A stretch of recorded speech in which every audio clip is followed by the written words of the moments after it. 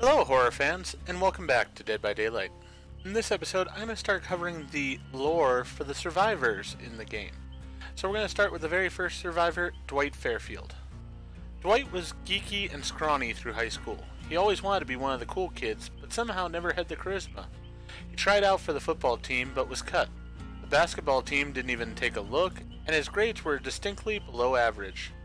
One weekend, on a team building exercise for his dead-end job, Dwight's boss led them deep into the woods before breaking out his family recipe moonshine.